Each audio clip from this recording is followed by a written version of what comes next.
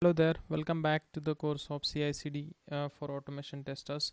In my last video, I talked about code quality check, why it is important, and what and all different tools we have. So out of that, SonarQube is the tool which I am going to use for this code quality check, and we are going to integrate this for scanning my automation test script, the code which I have for automation test script in my continuous integration pipeline using Jenkins. Okay, so before we start, let us talk a little bit about SonarQube. Okay, so SonarQube is an open source static analysis tool. Okay, so when I say static analysis tool, that means the analysis performed before I execute my code, right? So just like a review, right? It is launched in 2007. It supports various languages like Java, C, C++, C Sharp, PHP, Flex, Groovy, JavaScript, Python, PL/SQL. It supports most of the languages. Okay, so that's the thing which making it as a famous, since it is open source as well, and it is fully automated analysis tool that can integrate with Maven and Gradle and continuous integration tools. Okay, so in this session I'll be showing you how we can integrate this SonarQube Maven project in my continuous integration pipeline. Okay, so yeah, so let's see some of the features of SonarQube. Okay, before I go to SonarQube features, what SonarQube uses? So SonarQube basically uses find bugs, check style, and PMD to collect and analyze the source code for bugs. Okay, so what it does is it just go through the code. It goes through the code line by line. Okay, and it uses some tools internally which are find bugs, check styles, and PMD. Okay, and it publishes the metrics and statistics reports at the end, so that which gives us a good visualization. I'm going to show you how it produces the report and how it can help you to find out the bugs, not necessarily bugs, but the many things, violations and all, code rules violation and all. Okay, so I'll be showing you that on a dashboard. Okay, so SonarQube features, it doesn't show only what's wrong, it also offers quality management tools to help put you it right. Okay, so what does this mean is, it doesn't show you only the defects, but it tells you, okay, what can that be. Okay, let's see, I'll show you that. It addresses not only the bugs but also the coding rules, test coverage, code duplications, complexity. So all those things will get listed. So SonarQube will scan your code and it will try to find out everything. If have you done any coding rule violation, your test coverage, your code duplication, complexity. So it will give you the result for all those details. Okay, so that if you want to improve something based on that, you can.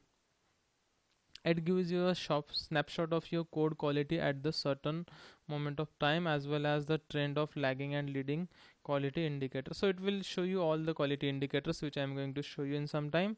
It provides you with a code quality metrics to help you to take a right decision. Okay, yeah, again that I'm going to show you on a dashboard. So okay, so SonarQube installation. Okay, so as I said, SonarQube is a open source software. Okay, so how we can install SonarQube? Okay, so we just need to go to sonarcube.org. Okay, so let me go to my Firefox and let me search for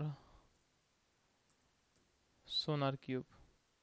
Okay, so the very first URL we should get is sonarcube.org.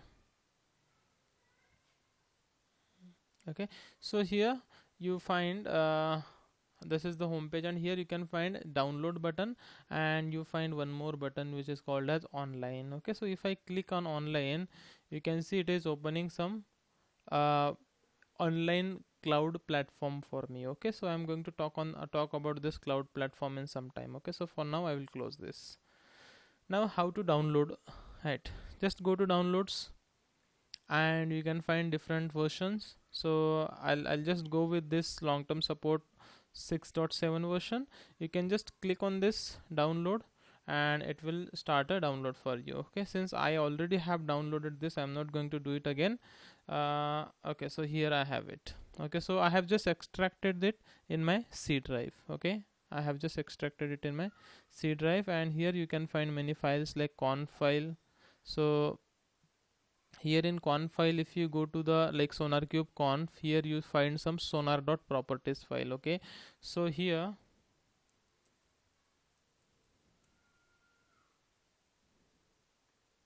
give me a second, let me.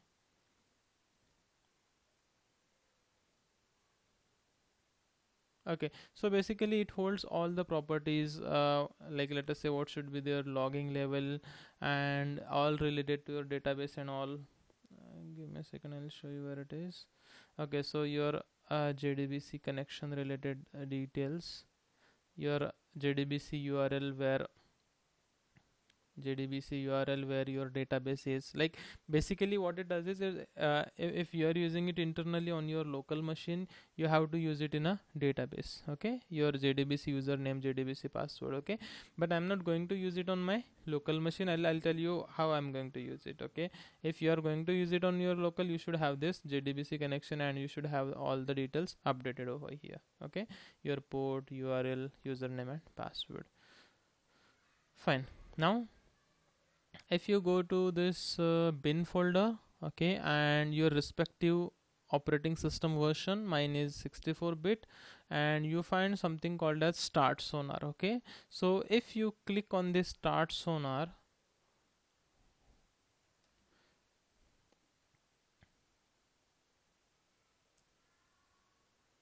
okay, give me a second.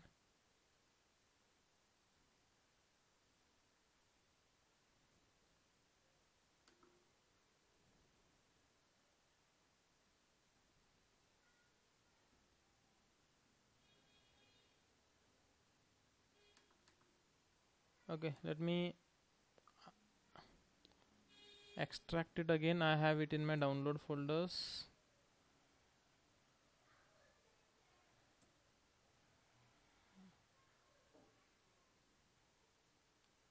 Okay, so here it is.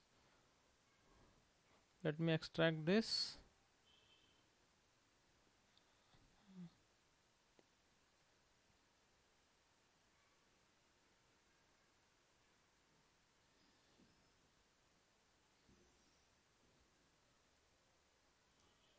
Okay, so the extract is completed. Now let me go to the same folder. It is in my C drive. Okay, before that I forgot to tell you one thing. You should have, okay, so I have extracted it, and you should have, you have to edit your environment variables. Okay, so if you go to your environment variables,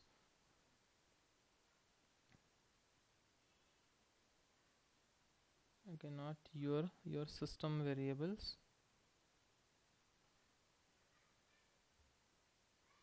Okay, so here you need to update your system variable, which is your sonar underscore runner underscore home with your installation directory. Okay, so since mine is Windows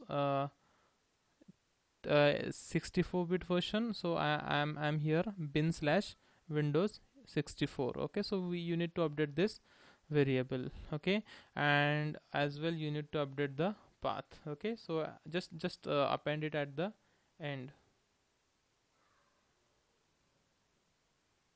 Here you need to do that, just append it at the bottom. Fine, so this is the setting which you need to do. And once you have extracted this SonarQube here, just go to your bin folder, your OS, and then start sonar. Okay, so it is saying it is already running, being used by another process. So I think it is the service is already running for me. Okay, so by default sonar uses port 900. Okay, so here it is. Okay, so localhost colon 9000. So that's the default port used by sonar. Okay, SonarQube. Okay, so here you can see the dashboard. So this is how SonarQube looks like. Okay, but this is on my local machine. Okay, so here you can find few things like your projects. So your projects will get listed over here. your issues, whatever issues you have after scanning, then rules and quality profiles and quality gates.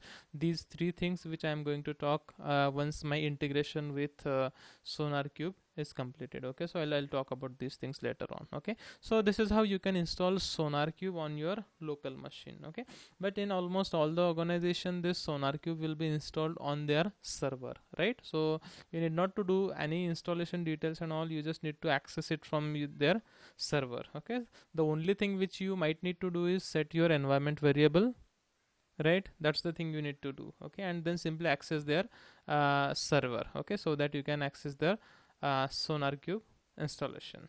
Fine, so this is how you can install this SonarQube. Fine. Default installation is localhost 9000 port. Okay, so fine, so this environment variable we set it to the installation directory, and path we did this too, right? So this is what is about SonarQube installation. Okay, so that's it for this video. In my next video I will talk about Sonar Cloud. Okay, thank you.